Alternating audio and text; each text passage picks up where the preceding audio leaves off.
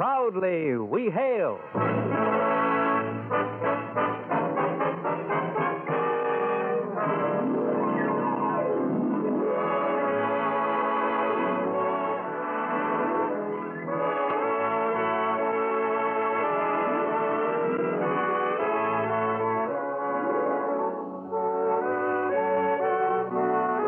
From New York City, where the American stage begins, here's another program with a cast of outstanding players.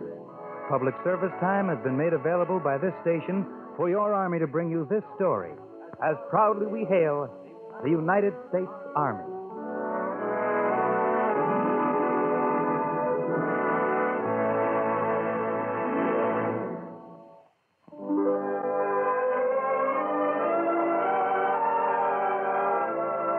Our presentation is titled One Little Move at a Time.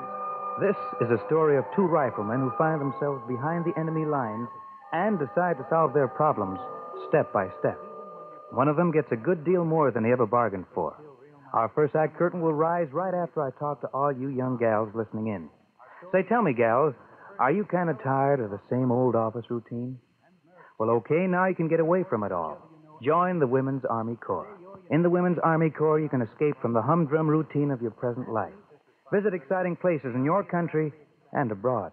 Make new friends among young men and women all over the world. And you'll have plenty of leisure to enjoy your travels, too. You see, you get a 30-day paid vacation each and every year, plus many, many weekend passes and, of course, the holidays. So why don't you join the WAC? You visit your local United States Army recruiting station and talk it over with the real friendly people there. Remember, gals, you'll enjoy life more in the Women's Army Corps. And now, your United States Army presents the proudly we hail production, One Little Move at a Time. Every time I can get leave from my outfit stationed in Frankfurt, my wife and I get into the car and take off for a visit to her folks in a little French town called Brie. It's a nice trip through interesting country. We must have made it at least 100 times. But it never fails. As soon as I see the road marker which reads Brie, I always start thinking of how it was the very first time I was there. It'll be 11 years now, but I remember it as though it were yesterday. And it always starts me off. Here I am married to Annette and happy about the whole thing. And yet, if I hadn't happened to be at the CP that night back in 44, if Sergeant Downs had had a better sense of direction, if a particular German soldier whose name I'll never know hadn't happened to be asleep at his post, well, who knows? My wife Annette is French, and she's a girl from Brie. She's very romantic and sentimental. When we hit the outskirts of Brie, she starts reminiscing, too. You know, she believes that fate brought us together. Well, I'd go with that, but not in the same direction. Do you recall the night when you and Sergeant Downs burst into Papa's workshop? Yeah. I knew even then that one day we would be married. Yeah, I'll bet you did. Oh, look, there were many boys in the town, but I could have married them, but not me. I would have none of them. I always said, my marriage has been made in heaven, and I will know the man when I see him. All right, if you want to keep all the facts straight. The only reason you met me was because it was raining. Well, the rain does come from heaven, does it not? Oh, your face was so dirty, and you needed a shave. And your clothes were all covered with mud. And you had your rifle pointed straight at me. There was a carbine. And I said to myself, this American soldier, one day he will be my husband. Isn't that the payoff? Some guys don't get married because they have cold feet. No, I got myself a wife because I had wet feet. Now, go on. Tell me you are sorry. Look, all I wanted to do was get some dry socks for the squad. And look what happened to me. Well, along about this point, Annette gets a little dreamy-eyed and sort of lost in thought. So I don't say anything. After all, why should I spoil a romantic moment? Now, maybe you don't ordinarily think a first sergeant is a particularly romantic guy. But believe me, we've got nothing against romance as long as it doesn't interfere with the work of the company. But the night I met Annette, I wasn't a first sergeant. I was the leader of a rifle squad, and my feet were wet, and I was very tired. I'd gone back to the CP for a reason that you might never think of, but a reason that's very real to soldiers who've been standing around in pools of water for a couple of days.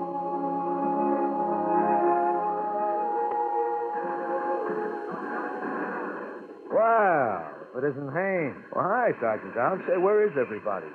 The old man went out to look over the first platoon. And everybody else is, I assume, out doing something or other necessary to win the war. Now, what can I do for you? Well, Lieutenant Mayberry said for me to come back here and see if I could get some dry socks for the men of my squad. The cooks are supposed to be drying out a whole batch of socks for the men back at the kitchen. Gordon went for them. He ought to be here soon. How is it up in the line? Wet. I'll send Gordon back with the socks and some hot coffee. Well, I hope he shows up before we have to move out. F Company has to take that town up ahead. What's the name of it again? Bree. Oh, yeah, Bree. And we have to support them on the left. Let me get that phone. Easy one. Come in, easy one. Come in. Who is it, Sergeant Downs? It's battalion, sir, for you. I'll take it. Easy one, we've been waiting. I haven't had any word. Yeah, right. Hasn't there been any word from F Company, Sergeant? No, sir. F Company is supposed to be in Bree now. Sergeant Henry. Yes, sir? Are you ready to move the CP? Yes, sir. Are the messengers here from each platoon? Yes, sir. We're supposed to move out to support F Company, but as it stands, I have to wait till the battalion gives the order. Downs, you've been here all the time? Yes, sir. Have you heard from Captain Wilson of F Company? Not a word, sir. Well, what's the situation there in Bree? Has F Company gone in? Are they waiting, or what? Downs. Yes, sir. You know the route F Company took. Find Captain Wilson and see what the situation is. Take a man with you. Report back as soon as you can. Yes, sir. Let's go, Haynes. Huh? Hey, wait a minute, Downs. All I did was come back to get some dry socks for my squad. Well, that's how it goes. Say, what do you figure happened to F Company? We found out what had happened to F Company, all right. Just a few minutes after we left, the news came in on the phone to Captain Rhodes, the CP. F Company had waltzed into Bree ahead of schedule. There was no resistance. It seems the German commander had goofed. He thought his orders were to withdraw. Well, his colonel straightened that out in a hurry. The Jerry's counterattack with a whole regiment and F Company had to get out of there fast. Now, as I say, we found it all out, but quite a bit later. As a matter of fact, almost too late. As we approached Bree, all was quiet. But suddenly, it seemed as though there was an earthquake. Get the dirt, Hank! Brother. Where does that seem to be coming from? Well, I hope I am wrong, but it seems to be on both sides. That's what I thought. That machine gun fire, that's ours, you can tell.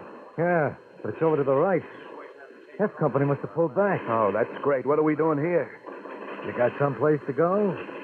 Don't budge out of this ditch. Yeah, but where are we? The nearest I can figure, Bree is just over to the right. That's where all the firing's coming from. Oh, it stopped. Yeah. Well, what do we better do? The question is, who's on first? Or who's in Bree? Did F Company pull back or didn't they? Well, that's what the old man wanted to know. Come on. Where are we going? We're going into Bree. Whether we stay there or not, what kind of welcome we'll get is something I'd rather not discuss at this time. We were in a wooded area, the outskirts of the town. We moved as quietly as we could. Now, actually, you might think our problem was quite simple. All we had to do was find out who was in the town. But in combat, things that seem simple have a habit of becoming complicated. Now, you might suppose that the F Company commander would telephone, but his lines could have been cut. He could have used radio, but his equipment could have gone dead. Now, he could have sent a runner back, but the runner could have been captured. The reason I'm saying all this now is because that was what was going through my own mind at the time. And that's what I keep telling the men in my own outfit today. No machinery or equipment or weapon has ever been invented that's going to replace a man himself. There's no such thing as a foolproof, mechanically perfect war. But getting back to Sergeant Downs and me in the woods in front of Bree, we came to a path that wound among the trees. Now, we hadn't walked more than 50 yards when we heard voices coming toward us.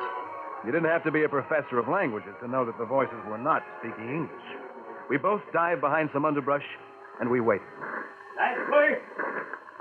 Looks like a whole platoon to me. Wait.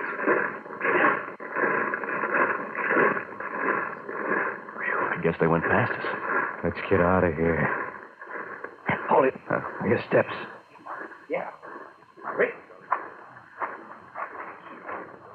Hey, we almost ran right into those two. Yeah. That must have been Gerhardt and Fritz lagging behind.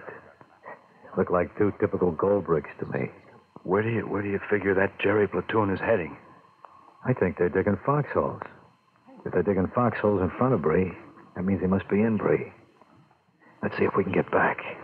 Well, we sure can't go through them, Downs. I know. So we'll just have to get around them. You hear that? Yeah, mortars. Yeah, ours. And there'll be artillery, too. That means we're going to counterattack. But first, they're going to plaster these guys. That's a good idea. The only thing wrong with it is that we're out here, too. We have to find some cover somewhere. Yeah, where? I don't know. But we can't stay here.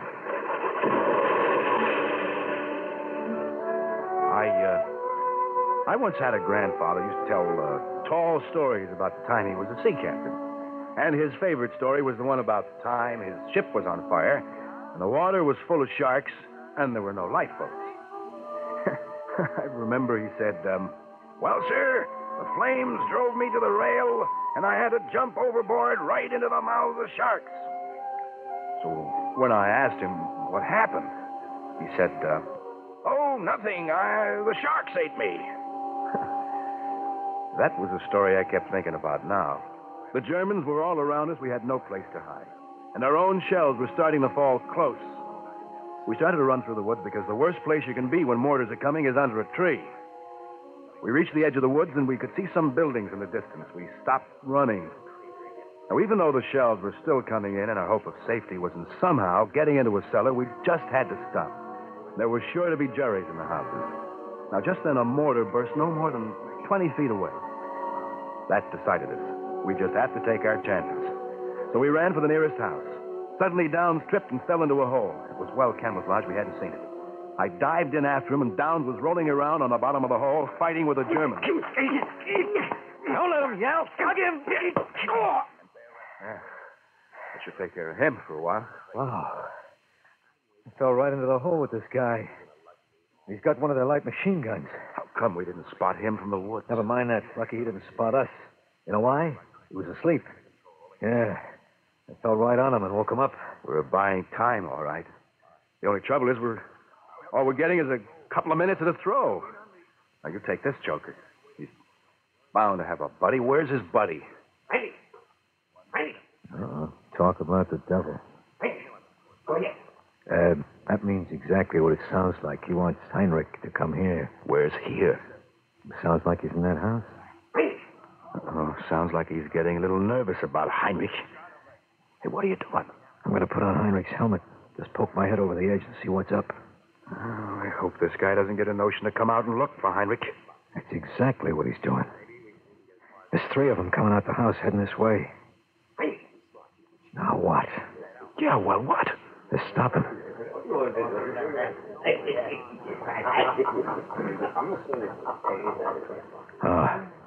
They're going back to the house. What happened? As near as I can figure, they wanted our boy Heinrich to come into the house, but they think he's asleep. Well, in a sense, that's true. So they're just going to let him stay out here. That means we're okay for another couple of minutes anyhow. In another couple of minutes, it should be dark. Now, I think we got a chance. The way I figure it, this area is being held by a platoon. We saw most of them go out past us, where they're probably going to dig in. Platoon headquarters is probably in that house. We know there's at least three of them in there. The Jerrys who are out digging foxholes are going to stay where they are. The three of them in that house aren't going to come out here in this rain. Now, just as soon as it's dark enough, we can start looking for a place where we can sneak through to the outfit. We better move fast. There's going to be a counterattack. I'd sure hate to be caught in the middle. Why don't we worry about just one thing at a time? Why did it have to be me? Why did I have to go back to the CP for those miserable dry socks? Just think, I wouldn't even be here now. Now, you sound bitter. You should never be bitter. It makes you grow old before your time. I should only live to grow old. You will. One day you'll have grandchildren. You'll rock them on your knee and you'll tell them all about this. But you'll probably build it up. Make it sound like you knocked off the whole German army all by yourself. Hey, what's that? Looks like one of their Volkswagens. Stopped by the house. A guy's getting out. Looks like an officer. Oh, no. What does he want? Uh-oh. Wouldn't you know it? If you don't like the idea of there being in the house, he wants him out here in the hall. Yep. That's right. Did they come out? How many grenades you got? 3. Look, I can't hear what he's saying to him, but it's a cinch he's giving him what for. You throw your grenades, I'll open up with my M1. Then what? Then we fly out of here. Where to? What do you want me to do? Give you the big picture? All we can do is make one little move at a time. Come on, while the lecture's still going on. Let's go with those grenades right now. All right. Throw it. Start shooting. This way.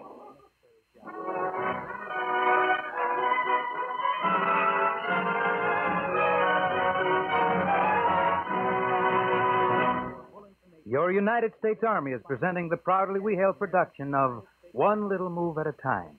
And one little move at a time, the right one, is all it takes to secure your future. Today, American soldiers get the finest technical training in the world. Every man is a specialist, a master at his job. And the Army sees to it that every man is trained to do his job, and what's more important, to do his job right. Because the Army is growing so rapidly, today's soldiers are being promoted fast. Oh, you work hard, sure, but, well, believe me, the rewards are really well worth it. Right now, the Army needs healthy, intelligent men and women, volunteers from 18 to 34. So if you've got what it takes, then you think seriously about an Army career. Stop in at your nearest United States Army recruiting station today. Get all the facts about what the Army has to offer you. You are listening to Proudly We Hail. And now we present the second act of One Little Move at a Time.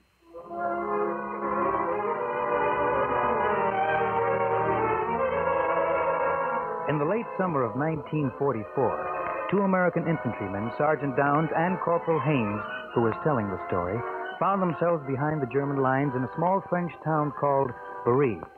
The American Army is getting set to attack and take the town. But right now, this isn't going to help either Downs or Haynes. Downs and I jumped out of the hole and ran. The Germans didn't know there were only the 2 of us to deal with. After all, they had to figure this was an attack, and instinctively they ran for cover. Now, we ran past the house and up a little street. And back of us, we could hear shooting, but that was all right. For another few seconds, the Jerrys really wouldn't know what they were firing at. Right now, we couldn't take a chance at trying to get back through the line. But there was another chance we had to take. Because on our right was another house. We were going to trust to luck that there were no Germans in it and that we could hide there for a while. So we dashed around the back of it, found the rear door, it was open, and we went in. Shut the door. Oh, how do you do, mademoiselle? American. Oh, Papa! Papa, ce sont des Américains! What? American? Have you taken our town again? Not quite. Oh, the Americans. They were here before. Then the Boche, they came back. Now have you come back? Welcome. My name is Edgar Villers. This is my daughter, Annette. Edgar, things are rough all over, but especially tough around here. This brave, wonderful army. Oh, we are liberated. Well, honey, the American Army is wonderful, all right, but all you got now is just the 2 of us. Oh, you thought that is enough. You will make the Boche run. Hey, Downs, is this girl real? Silly girl, be silent. These Americans, they have much trouble. Yeah. By now, the Germans know there was no attack. They know there are some of us loose behind their lines. They're going to start looking for us. Where can we hide? But you can hide here. But the Jerrys are going to turn this whole town inside out. If they find us here, you're in a jam. Jam? Papa, what is jam? Does perhaps he mean jambon? Oh, but we have not had jambon since the war began. Nevertheless, you will hide here. Yeah, but where? Your attic? They'll search that. Your cellar? They won't miss out there either. Unless you got some secret room or passageway. There is only one thing we can do. Annette, go to the window and stand guard. Warn us the moment the Boche appear. Yes, Papa. Come with me.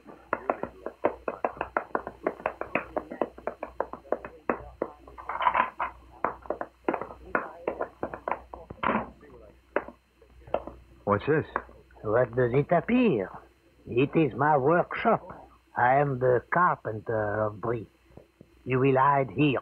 Here? Well, I don't see where we can...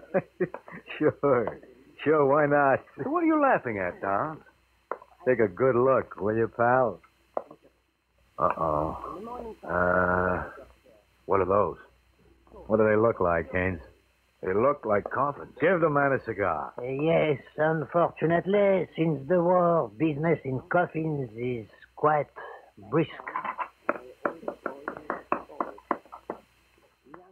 Oh, Papa, the Germans are coming. Each of you will get inside of one. But if we're stuck inside those, we don't have a chance.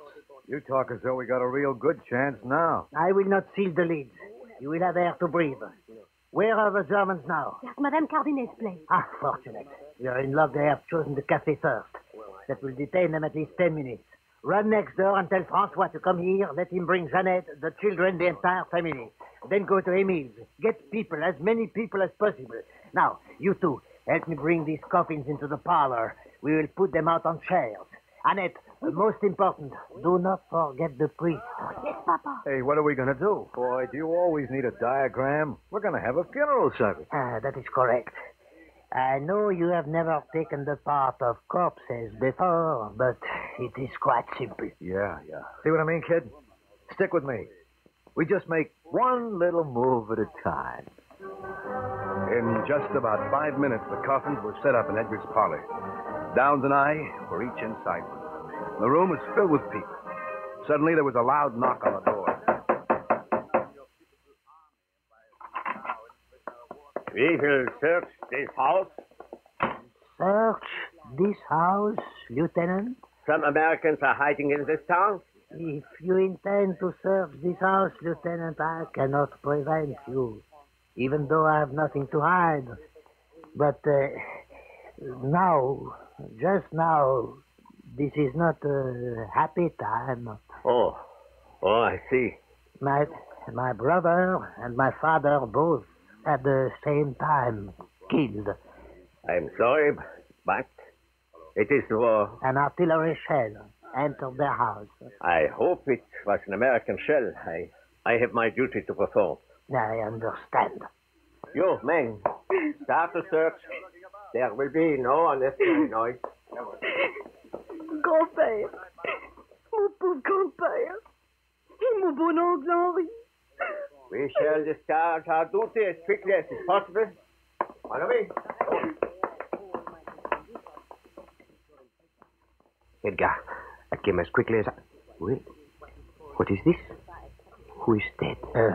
Father Pierre, inside these coffins are 2 American soldiers hiding from the Boche. Oh, I see. Very well. I shall conduct the service. I knew you would, Father. Thank you. Yes. Tell me, Edgar, who are they supposed to be? My father and my brother, Henri, killed by a shell. Ah, I see.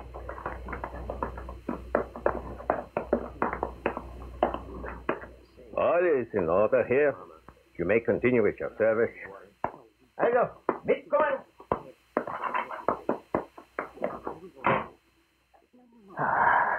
I'm sorry I made you partake in a lie, Father Pierre. But it is not a lie, Edgar.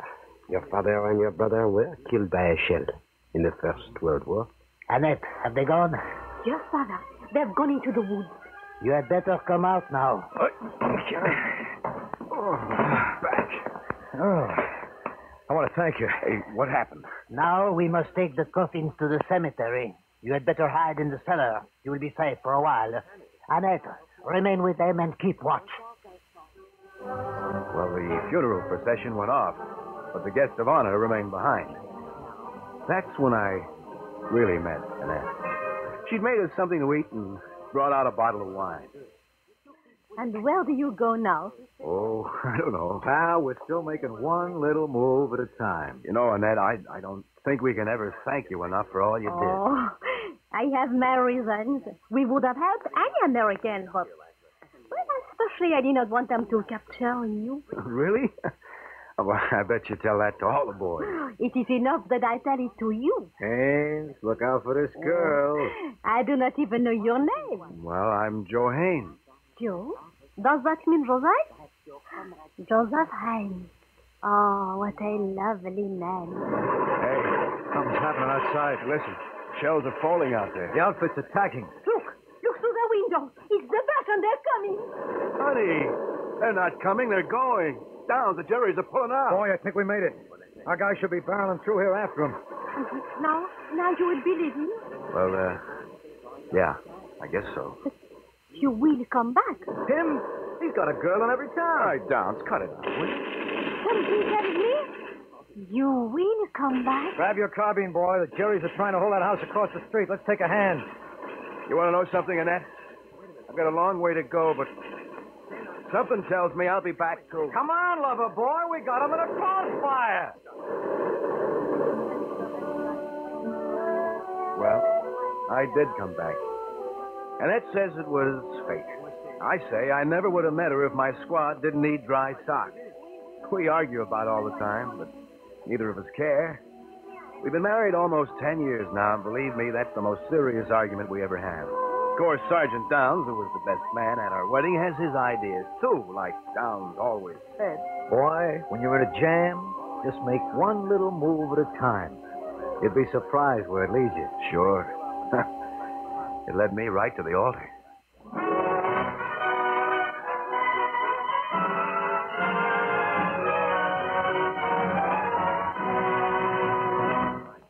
Ask most anyone what they want out of life, and a great majority of the answers can be boiled down to just one word. That one word is happiness.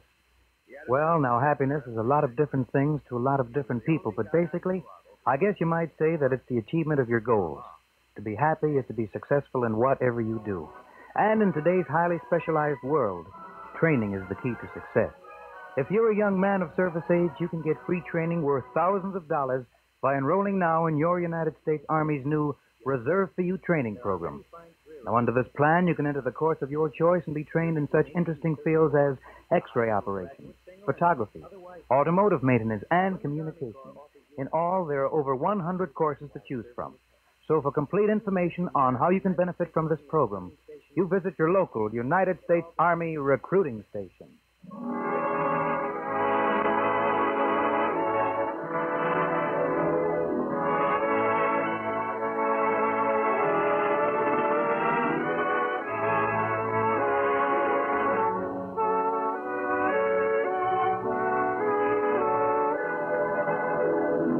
This has been another program on Proudly We Hail, presented transcribed in cooperation with this radio station. Proudly We Hail is produced by the Recruiting Publicity Center for the United States Army, and this is Corporal Richard Hayes speaking, and inviting you to tune in the same station next week for another interesting story on Proudly We Hail.